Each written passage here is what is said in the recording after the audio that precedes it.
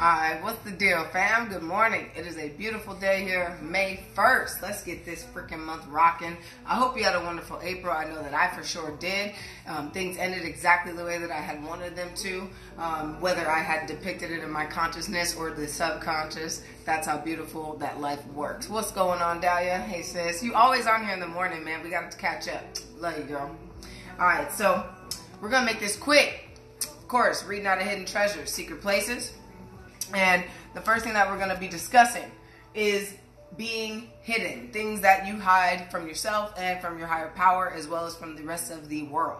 So nothing can be hidden from God, as well as yourself. And everything done in the dark will someday come to light. We all know this quote. We've all heard it. And I'm pretty sure that we've all learned to accept and understand that it is actually true.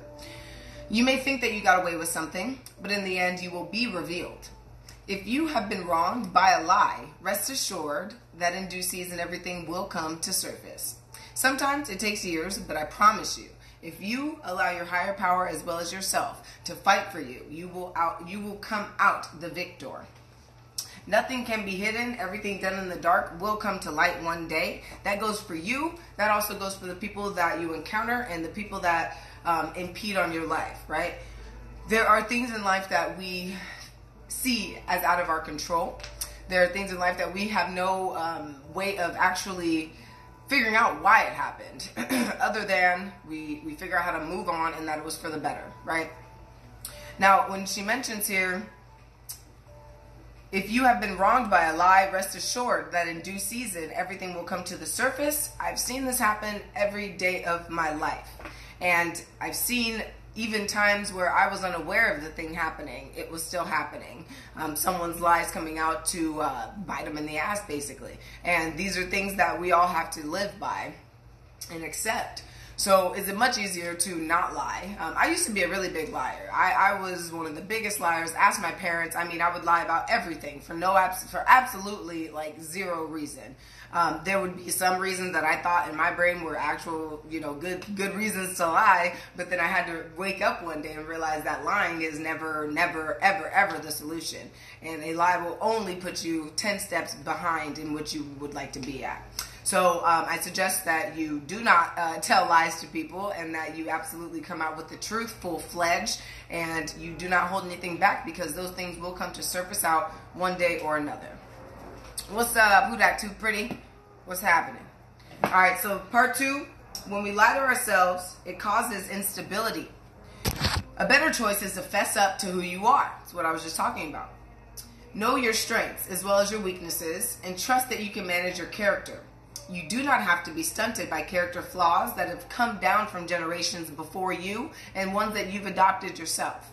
Just because you're inclined towards something doesn't mean you have to live with it. It just means you have to work a little harder in that area. God is faithful to finish the work that has been started in you. Do your part and it will be done. I really love the part where you do not have to be stunted by character flaws that have come down for, not that part. Know your strength as well as your weaknesses, and trust that you can manage your character. That's the point I'm going to stick on here. What I just admit to you all that I used to be a really big liar.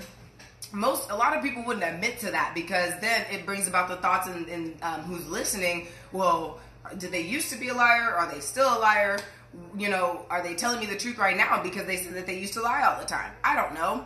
The thing about me is that I don't care what you think. I really don't care if you believe me, because I know that it's very true and I'm not a liar anymore. So being able to accept that the past about myself, right? The past me being a liar, migrating into my maturity and becoming an unliar and a truth teller and a truth seeker.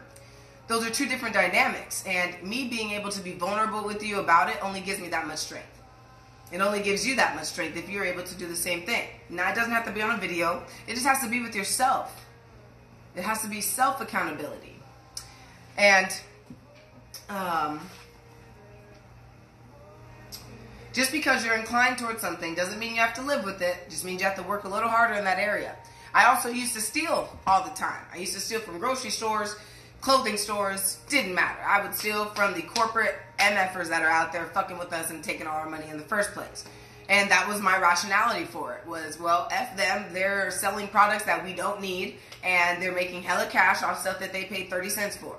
And being educated is something that can also be a downfall for you, because for me, it was a justification for me to go out and steal, whether it be chapstick, alcohol, especially alcohol. That was like, whew, that was the main thing I ever stole, was alcohol, to drink for free, because that shit is expensive. I no longer drink. That probably has something to do with not stealing anymore. I stopped stealing 3 years ago. 3 years ago, I couldn't do it anymore. I came to a point to where I said, you know what, fuck this. I cannot steal anymore, because I can feel it impeding on every single piece of my life. And I can't say that ever since then I've had a humongous dramatic change in life, but I can say it at the same time. But what I'm saying is I cannot give it the credit of me stopping stealing, right? It has to be a combination of the stopping of stealing, stopping of lying, staying committed to things. It's a series of equations that add up into this big, beautiful person that you want to be and aspire to be. And for me, myself personally, after I stopped stealing, things, I can say, my conscience became more clear. I was more able to focus on things. And it sounds very strange. How can you stopping stealing help you to start gain focus? What? It's because I took that part of, I took the stealing part out of my life and made room for something new. That's the difference. I took out the stealing from my life and made room for something new. I took out the lying from my life and made room for something new. It's all about tracking and measuring. If this something has screwed you over 10 times, and it's an action that you consciously take that you know is incorrect and that you know is wrong, you will reap the benefits and the consequences of the subject in which you know you're doing incorrectly, or that you know that you're hurting yourself with. I hope that you took some value from this. I really, really love this reading. May 1st, I mean, it's beautiful. So I'm actually going to go back to April 30th. After this live, I'm going to do another one. Go back to April 30th. I'm going to save both of these, upload them to YouTube. And I love you guys so much. Thank you for watching. Peace, love, antiquity, equanimity, and blessings upon every single person in this freaking universe. Let's do this thing. Get off your ass and go do so.